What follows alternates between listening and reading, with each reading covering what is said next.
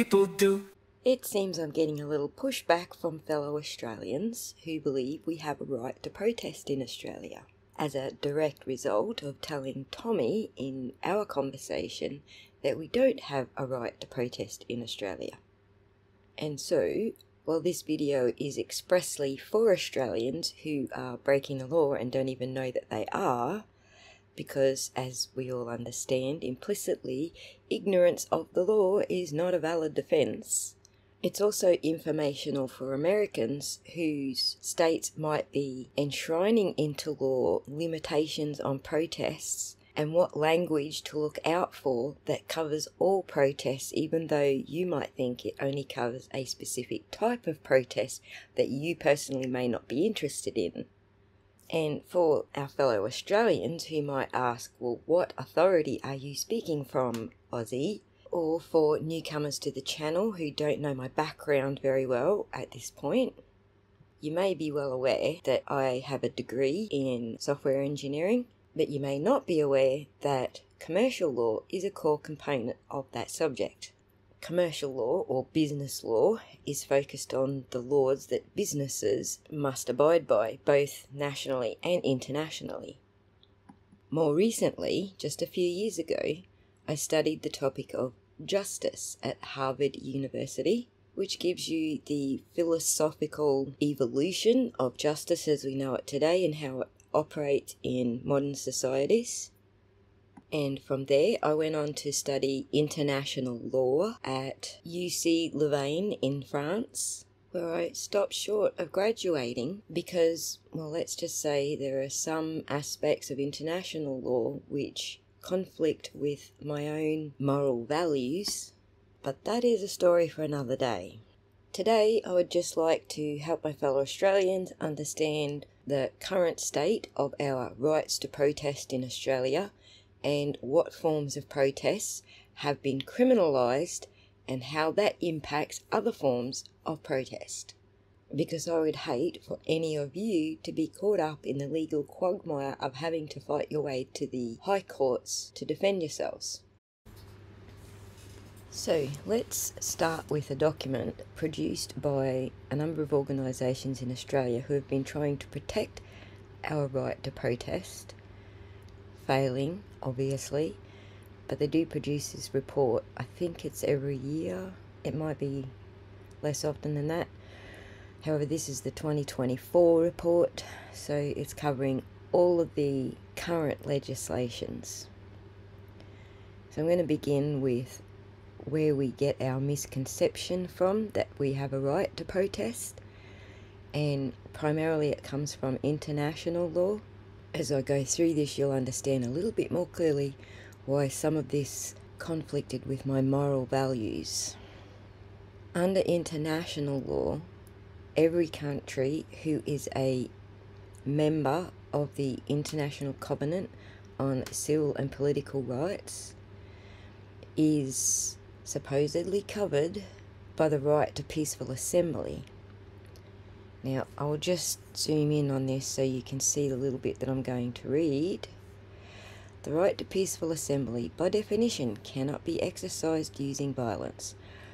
Violence at international law is deemed to entail the use of physical force against others that is likely to result in injury or death or cause serious damage to property.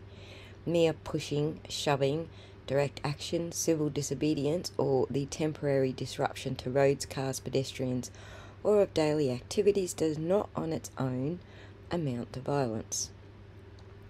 Isolated acts of violence may not necessarily render an entire assembly as violent. Importantly, violence that renders an assembly non-peaceful must originate from participants of the assembly. This ensures that peaceful assemblies are protected from the violent action of the authorities, agents, provocateurs, or counter-demonstrators. These are very important notes. Under international law, what our government or what our state governments currently call violence doesn't fit into the international law definition. So, the right to protest under common law has recognised the right to assembly as far back as 1215, and in Australia, courts regard it a core part of a democratic system of government. However, common law freedoms only apply insofar as they are not overridden by parliamentary laws, or, for those who don't have parliaments, federal laws. The High Court, or for those who don't have high courts, the Supreme Court, has deliberated on the conditional nature of these freedoms in Lang versus Australian Broadcasting Corporation. It says, under a legal system based on the common law, everybody is free to do anything, subject only to the provisions of the law.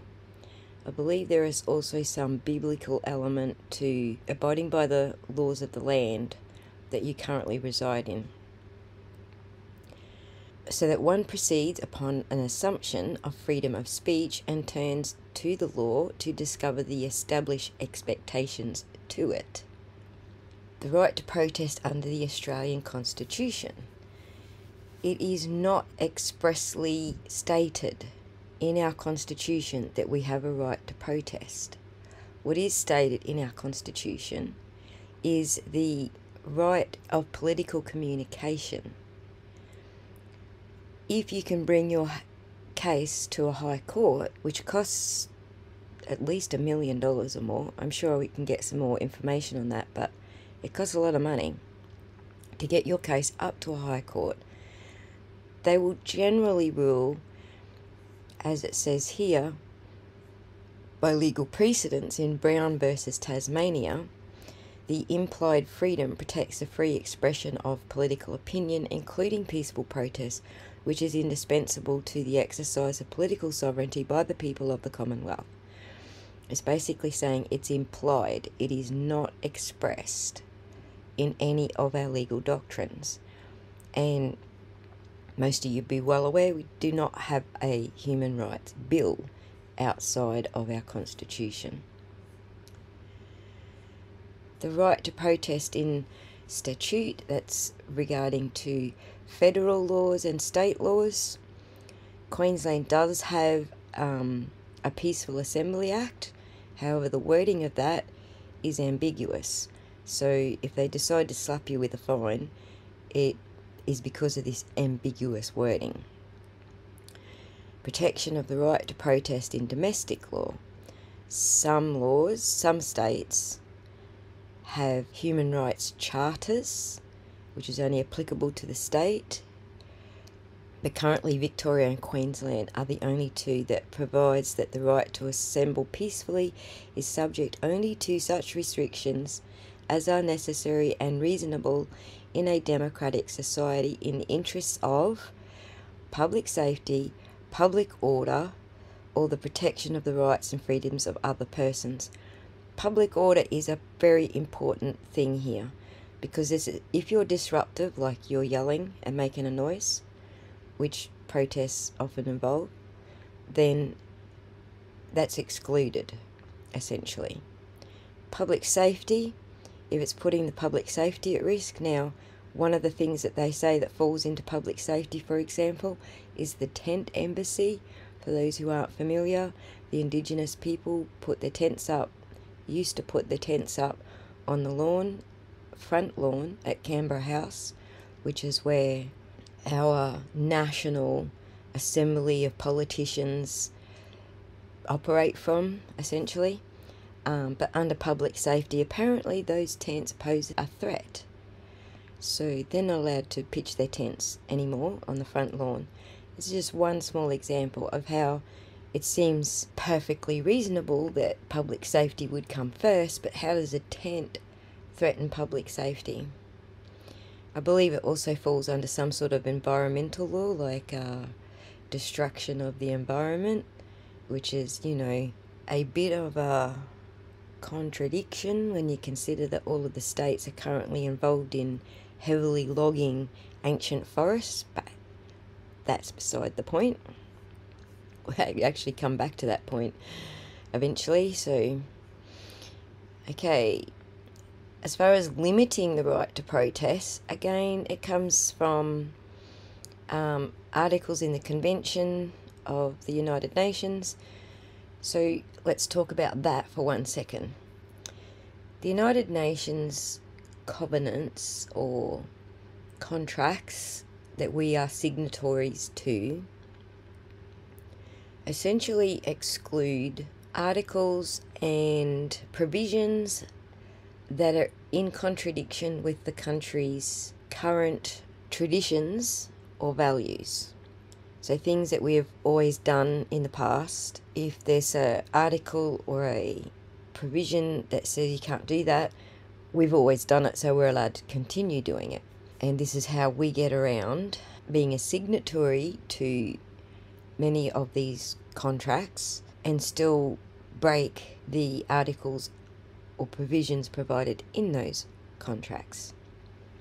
There is that's these two must be in conformity with the law. So if a state or federal law is in place that overrides an article in human rights law, then that cancels out human rights law. This is the same sort of thing. Limitations must be necessary in a democratic society. Australia's got a whole other standard of what they call a democratic society to what you guys might call that. Limitations on national security grounds, probably the only one that we will probably all agree on. And limitation on public safety grounds. And this is where things get a little murky, because you might read, oh, those animal activists, can't stand them, they shouldn't be allowed to do that. But then you find the way that the law is written, it also includes other types of activism that you actually might want to engage in. There's also public order grounds. We all just went through that in 2020. Limitations for the protection of public health. Again, we all went through that in 2020, where we weren't even allowed to travel interstate without a pass, which was very reminiscent of another world war that we won't mention. Limitations for the protection of morals. How broad is that? Whose morals? I have morals that don't actually align with any of this stuff. So whose morals are we talking about? This ground, if used at all, should not be used to protect understandings of morality from a single social, philosophical or religious tradition. Any restriction imposed for the protection of morals must be understood in the light of pluralism, non-discrimination, and the universality of human rights. Limitations on the right to protest should only exceptionally be imposed in the name of protecting morals. So that group is essentially what we would call a branch of philosophy that encapsulates for the greater good. And so this is a philosophy coined by John Locke, who was an English philosopher who's known for empiricalism and political liberalism, classic liberalism, not today's current liberalists, leftists. We're talking about a different thing altogether. It's a little L, not a capital L, meaning it's describing a set of characteristics related to the common good and not the capital L naming of a political party or political affiliation. So don't freak out because you hear that word. They have two different meanings. Limitation to protect the rights and freedom of others. Again, this is a very broad brushstroke that could include a whole bunch of things. You can see here, for example, some Australian states and territories have introduced safe access zones for people accessing reproductive health services. These laws limit protests outside of those specific types of places to protect and promote people's access to health in privacy and dignity. So you might be for or against that particular law, but the way it's worded is so broad that it's probably going to impact something else that you would like to protest.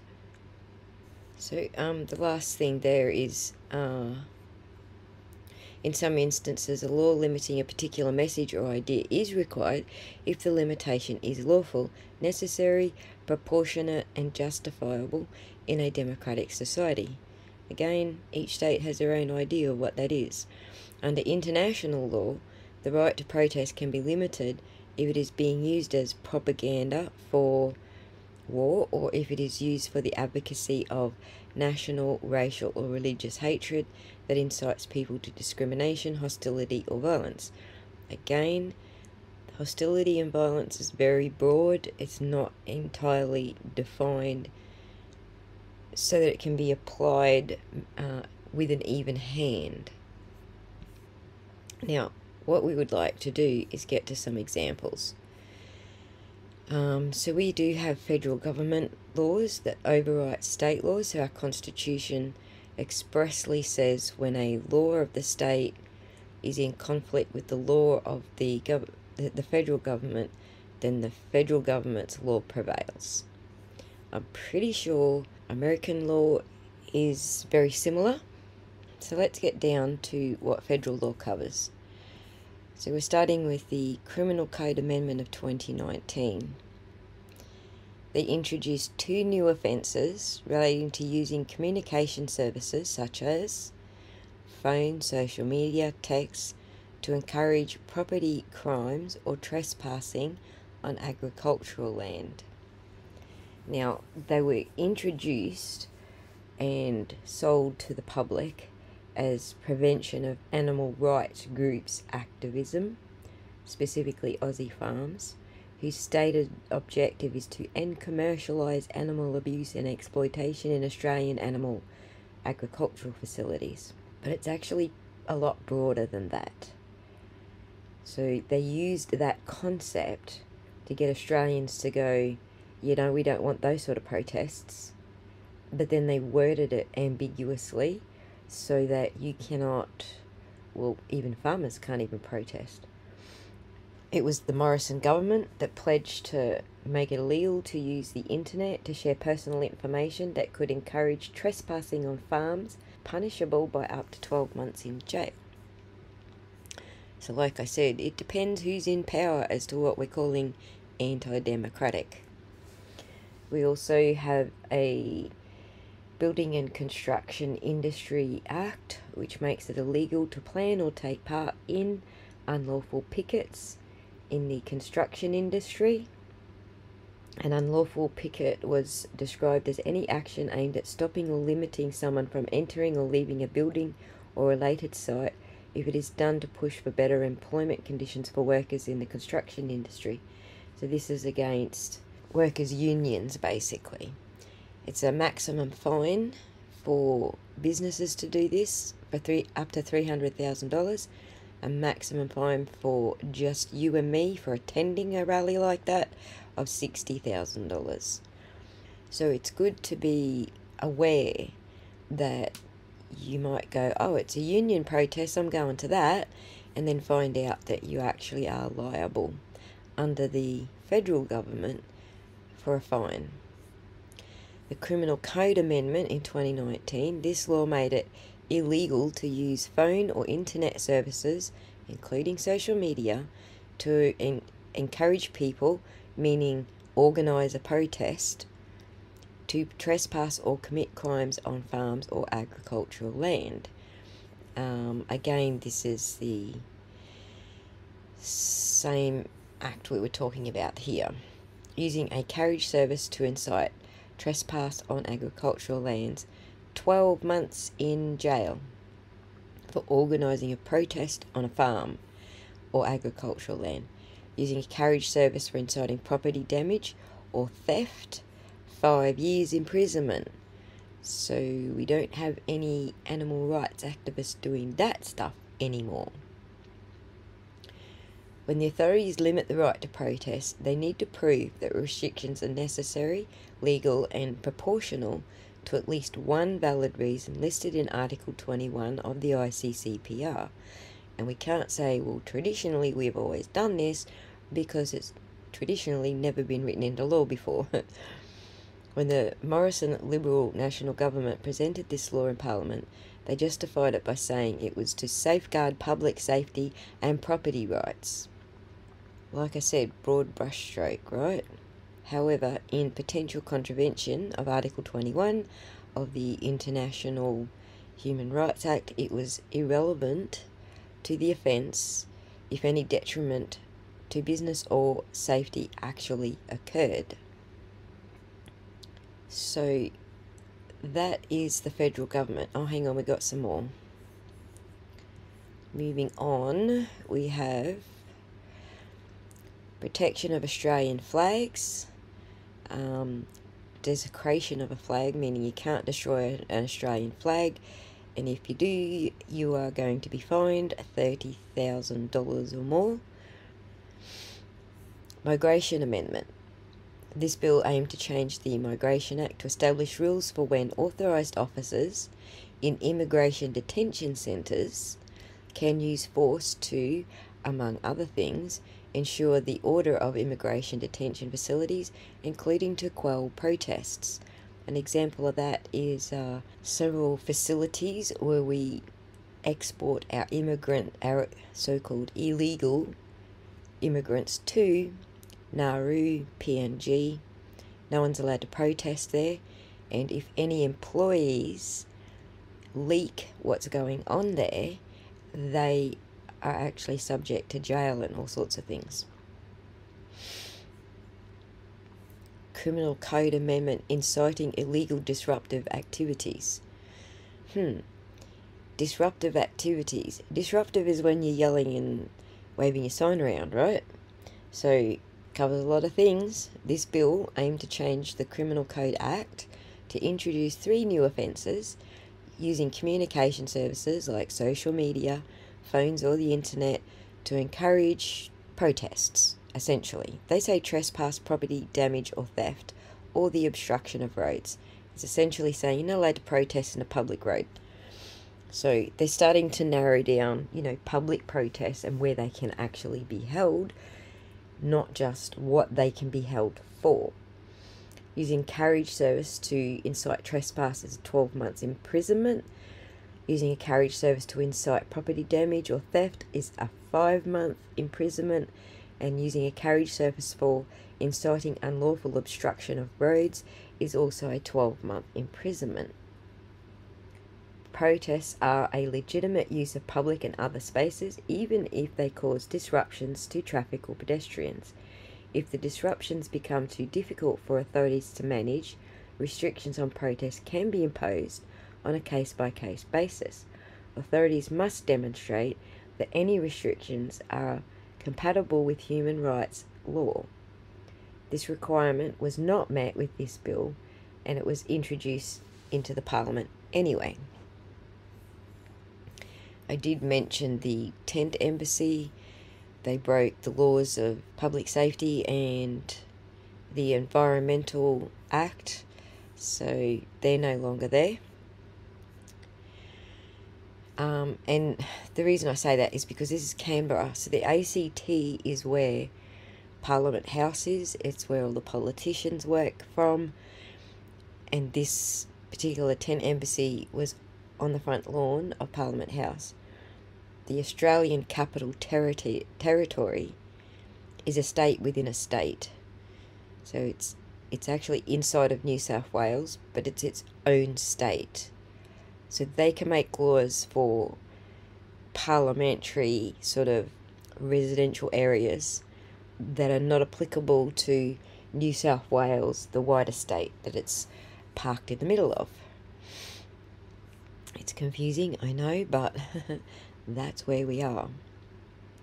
Alright, so in New South Wales, the recent developments here, the Roads and Crimes Legislation Amendment. These are all criminal, by the way. These are not misdemeanors. These are criminal, mostly criminal that we've covered so far. The Road and Crimes Act inserted Section 214A into the Crimes Act to criminalise damage or disruption to a major facility. What's a major facility? And is it public? Because we all have the right to publicly assemble in public facilities. where previous legislation covered disruption on major bridges or tunnels, train stations, ports and public and private infrastructure, while also providing for significant penalties for breaches, these new measures were introduced to target climate defenders. However, the laws were so broad and vague that in effect they threaten anyone protesting in a public space with up to 2 years in jail and up to a $22,000 fine if they do so without a permit. And that is what I was talking about on Tommy's channel. You need to have a permit. So if you attend a rally, you don't know whether the person who organised that rally had a permit. You don't know if they organised it over social media or by phone. All of them are criminal acts, and you attending it as an individual could land you in jail for 2 years. This is New South Wales. So there has been a challenge. In December there was a challenge to this new law in the High Courts.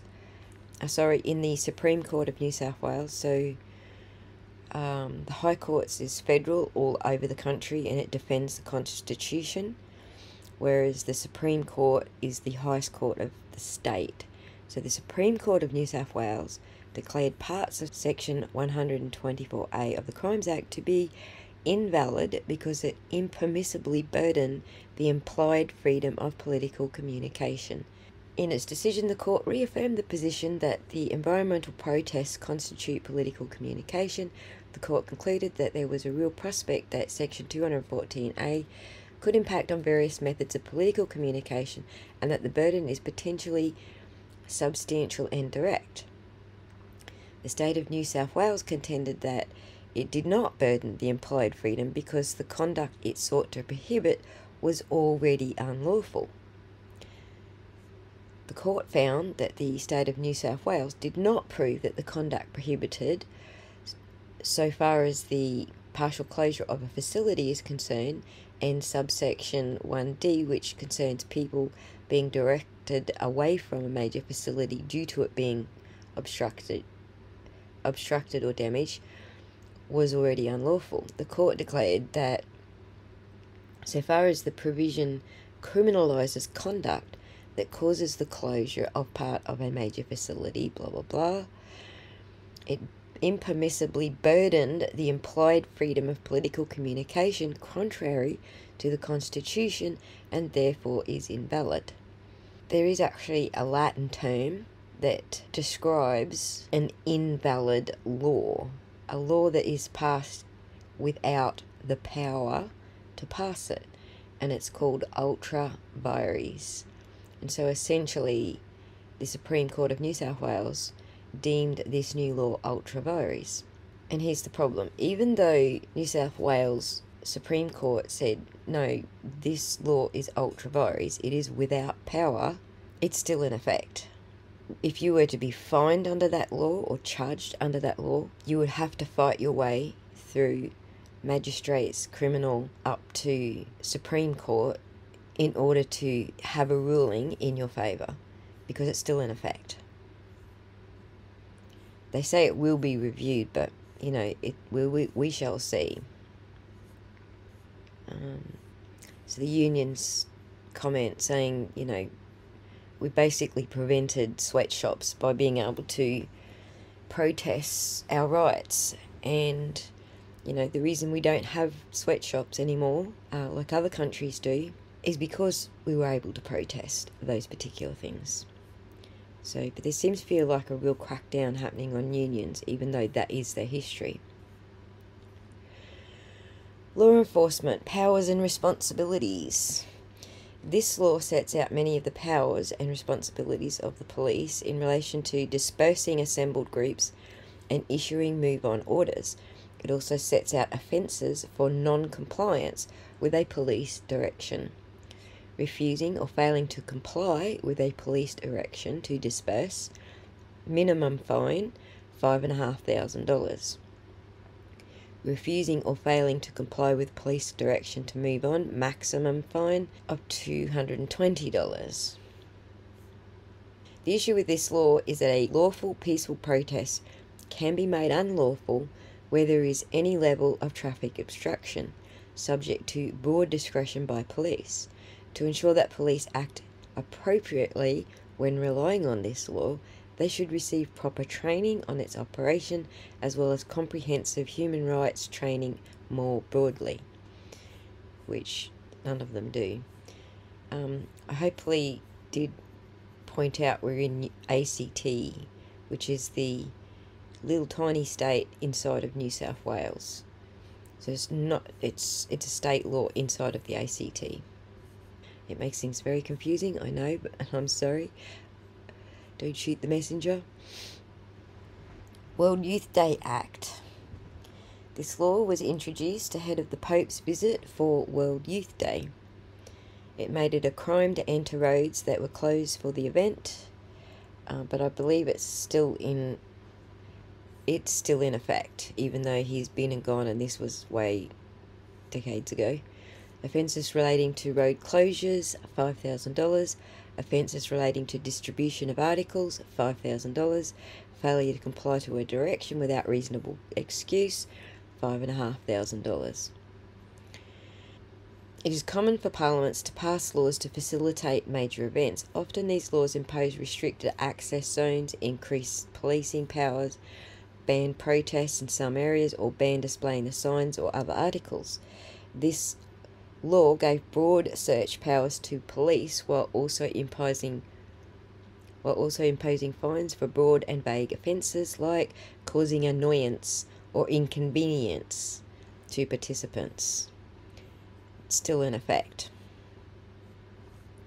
The Major Events Act. This law made it illegal to enter roads that are closed to vehicles or pedestrians during major events. Offences related to road closures is a maximum fine of $3,500. This law appears disproportionate in its blanket ban. Any laws introduced for or around major events must still be compatible with the human rights law and carefully balance security concerns with the rights of protesters and their ability to use public space. Forestry Act. This law establishes rules for dedicating, managing and using state forests and Crown timber land. Crown timber land means the government took it into their own possession and are logging it. It also made it illegal to obstruct or hinder forestry, i.e. the logging of forests. Refusing or failing to answer questions of an authorised officer, $2,200. Obstructing, delaying or hindering an authorised officer, maximum fine of $2,200. And these are not just under the Forestry Act. These have actually fallen under quite a number of acts within different states as well. This law prioritises forestry operations over the right of people's access to public land. So they made it Crown timberland so they could log it, but that also makes it public land, which also means that we have access to it. Enclosed crimes and law enforcement legislation. This law introduced an aggravated offence of trespassing on enclosed land on which any business or undertaking is conducted if, while doing so, someone interferes with a business or undertaking. This law gave police the ability to search people or their vehicles as well as seize items without a warrant if a police officer suspects that a person may be seeking to interfere with a business or undertaking. Aggravated unlawful entry, maximum fine of $5,500. This law does not define interference with. Again, it's ambiguous, it could apply to anything, but the standard appears lower than that required at international law. It is also overly broad in its application to enclosed lands and what they actually are, which include prescribed premises as well as any land surrounded in whole or in part by a fence, wall, river or cliff. Very broad. I'm going to try and get through these a little quicker, but we're almost done. The right to farm. This law amended the Enclosed Lands Protection to increase penalties for offences on agricultural lands and for trespass on farms. Again, this is related to animal rights activists. $13,000 fine or imprisonment for 12 months or both. And if, when committing an offence, someone is accompanied by 2 or more people and they cause a serious risk to the safety of people on the land, maximum fine of $22,000 or imprisonment for up to 3 years or both. Roads and Crimes Legislation Amendment 2022. This law created offences for behaviour that causes damage or disruption to major roads, a major public facility, or without a lawful excuse. It also created a new offence of causing disruption to any prescribed tunnel, road, bridge, or railway stations, ports, or infrastructure facilities without a lawful excuse. Maximum fine up to $22,000 imprisonment or imprisonment for up to 2 years or both. Northern Territory. Justice Legislation Amendment Group. This law made an offence to loiter in a public place after being given notice by a police officer to leave after certain conditions are met. Under this law, loiter is taken to mean idle or linger about. Maximum fine $17,600 or imprisonment for up to 6 months. This law defines loitering very broadly and gives the police broad discretion to move people on when engaging in peaceful protests. Queensland. Oh, this one's so silly. The Dangerous Devices Act was introduced to the Queensland Parliament following a series of high-profile protest actions by climate defenders. The Act's explanatory memorandum also noted that animal welfare advocates and people protesting against coal mining were also its targets. The Act criminalises the use of several devices which are a common feature of peaceful protests, such as monopoles, sleeping dragons, and tripods, even when the devices are used in a way that causes minimal disruption. Under the Act, protesters who use these devices in a way that prevents a person from entering a shop or who disrupt mining equipment for as little as 10 minutes could face prison terms of up to 1 year. The Act also enables police to bypass the usual court processes by issuing on-the-spot fines. The Act's provisions are broad and vague, with key terms such as unreasonably interfere and reasonable excuse are not clearly defined. In seeking to justify the legislation, the Queensland Government labelled Extinction Rebellion protesters as extremists who use sinister tactics. The then Premier also told Parliament that lock-on devices in Queensland were being laced with traps such as glass fragments and butane gas containers, but refused to provide any evidence in support of the claims. G20. This all stopped being in effect the day after the end of the G20 summit. Summary Offences and Other Legislations Amendment.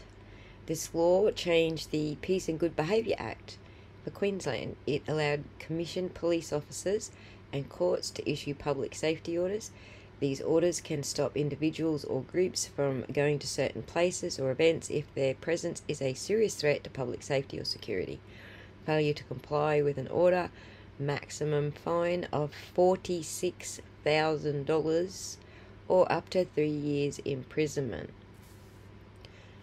The Queensland Law Society argued that the powers to create safety orders should be limited to courts and not police officers, and that the laws did not properly protect the right to protest or undertake industrial action.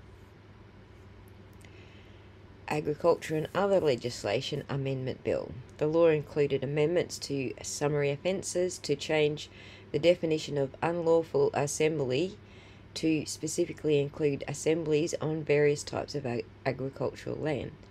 If assembly is enshrined Even if it's implied in our constitution, then it can't be unlawful. Anything that declares it unlawful is in contradiction with the constitution and therefore ultra vires. A group causing fear or posing a risk to the health and safety of people or animals, maximum fine $1,500 or up to 2 years imprisonment. Remaining on a farm or agricultural land or food production facility, maximum fine of $3,000 or up to 12 months imprisonment. It is overly broad because it criminalises peaceful protests. For instance, it would capture farm workers protesting for better working conditions on or near the workplaces. South Australia. On May 18th, 2023, the South Australian Parliament passed the Summary Offences Amendment in response to protests during a major oil and gas conference in Adelaide. The Obstruction of Public Places Act amended Section 58 to dramatically increase the maximum penalty for directly and indirectly obstructing a place from a maximum fine of $750 to a maximum fine of $50,000, or a term of imprisonment for up to 3 months. This amounted to a 60-fold increase to the maximum penalty. Protesters caught by the new laws could also be liable for paying the costs of law enforcement and other emergency service personnel called to the scene. The Act also made the offence of obstructing a public place easier to establish. Previously, to establish the offence of blocking a public place, the conduct had to be willful. Under the new laws, the blocking of a public place would not have to be intentional or reckless. So you could just be wandering through and the cops can slap the cuffs on you and fine you for 50 grand. Only one amendment to the laws was made in the upper house. The amendment removed the element of recklessness to establish the offence, which would have disproportionately criminalised a wide range of legitimate public conduct. These laws continue to be excessive. Their constitutional validity is yet to be tested, because nobody can afford to take it to the High Court.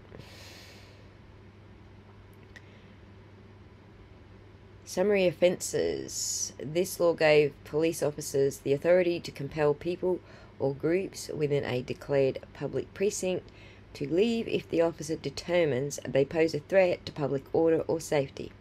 Additionally, it empowered police to use force to remove people who refused to comply with a directive to leave. This law also made it a crime for a person or group to not leave a declared public precinct or to re-enter or try to re-enter a declared public precinct. Maximum fine of $1,250. Summary Offences Amendment. This law dramatically increases the maximum penalty, which we just discussed, up to $50,000.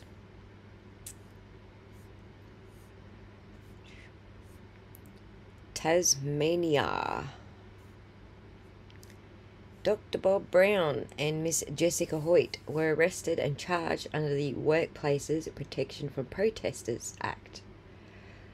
Brown and Hoyt were arrested after entering Laponia State Forest in Tasmania to raise public and political awareness about the logging of the forest. The Protection from Protesters Act made it an offence to not leave a forestry area when directed to do so by police, and both were charged under this provision. Brown and Hoyt commenced proceedings in the High Court to challenge the constitutional validity of the Protection from Protesters Act, arguing it impermissibly restricted the implied freedom of political communication. Although the state of Tasmania dropped the charges after the proceedings had commenced, the High Court ruled that the plaintiffs had a real interest in the validity of the laws to understand whether or not the public were required to observe them. The High Court, in a 6-1 majority, held that the measures adopted by the Protection from Protesters Act to deter protesters imposed a significant and disproportionate burden on the freedom of political communication and were therefore unconstitutional. In March of 2021, the Workplaces Protection from Protesters Bill, a law which purported to respond to the High Court's ruling in Brown, but which also could have criminalised people for conduct like handing out flyers on a footpath, was voted down by the Tasmanian Legislative Council after being criticised as broad and unnecessary. In the introduction and passing of that act is the Tasmanian government's most recent attempt to legislate unnecessary and disproportionate restrictions on people's right to peaceful advocacy following the High Court decision in Brown. The Police Offences Amendment. The Rockcliffe Liberal government passed this act, which amended a previous act in 2022. These laws continue to undermine Tasmania's democratic values and Tasmanians' fundamental right to protest. Under this law, a person who obstructs access to a workplace as part of a protest could face up to 12 months in prison or a fine of up to $9,750. Similarly, if an organisation supports members of the community to stage a protest, the organisation could be fined up to $48,750. Also in Tasmania, we have a law that substantially restricted the rights to protest in Tasmania by introducing provisions that prohibited protesters from taking actions that would prevent, hinder or obstruct business activities. And it also gave the police sweeping powers, obstructing the use of enjoyment of a public thoroughfare, $5,000, threatening to impede a business activity, $5,000, impeding a police officer, $100,000, removing or damaging a sign indicating a demarcated business premises, maximum fine of $2,000. Police Offences Amendment Act. This law repealed the Protection for Protesters Act and made amendments for the police to clarify the operations of provisions relating to unlawful entry to land. This also clarified that a person who attaches themselves to land, buildings, structures, or premises can be considered to be trespassing while they are attached. While committing this sort of offence, a $48,000 fine for businesses and $10,000 for individuals, or up to 12 months imprisonment. While committing the offence, up to $10,000 or 18 months imprisonment for a first offence, and then a maximum fine of $15,000 or imprisonment for up to 24 months for any subsequent offences.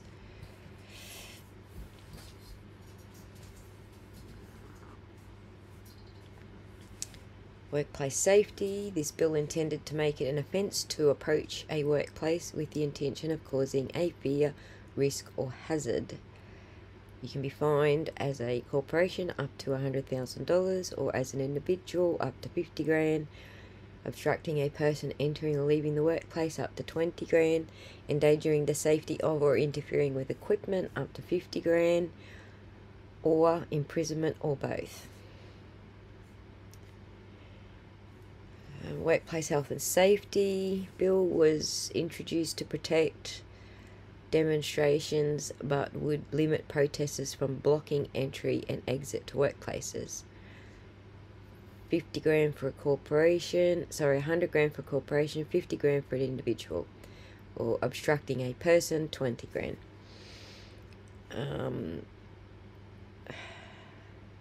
Another amendment to the same Protection from Protesters Bill in 2019.